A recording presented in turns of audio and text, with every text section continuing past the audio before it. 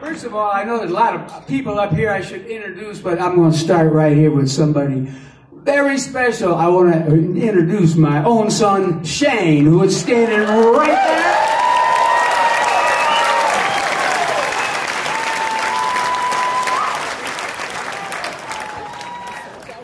I should tell you a little bit about this guitar. This is my original Acme guitar. It started out as a Rickenbacker. And I did a bunch of modifications to it right at the end of 1968, getting ready for hopefully a new big year. When I got all done, I called it Acme because it had been so altered and transmogrified. Anyway, I played a lot of the early hits on this actual guitar, Traveling Band, and Came Out of the Sky, and gosh, Green River for sure, a bunch of other stuff. Anyway.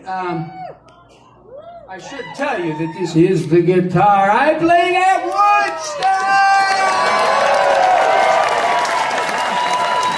And actually that amplifier right back there is the same amplifier I had on stage at Woodstock. There's more to that story, online, so go check it out, as they say.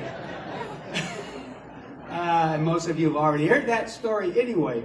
But then this guitar went missing. I actually ended up giving it to a kid around 1973. And I didn't see this guitar for a long time, like 44 years. And then quite recently, my dear wife went out into the hinterlands and found my guitar for me, and it was a surprise. She put it under the Christmas tree a couple of years ago.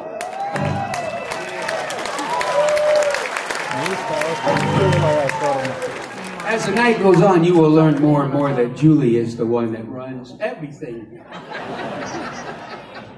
Maybe even at your house, too. I don't know. She's really busy. Anyway, I didn't play this actual song I'm going to play at Woodstock. I went home from all the craziness and then wrote this song.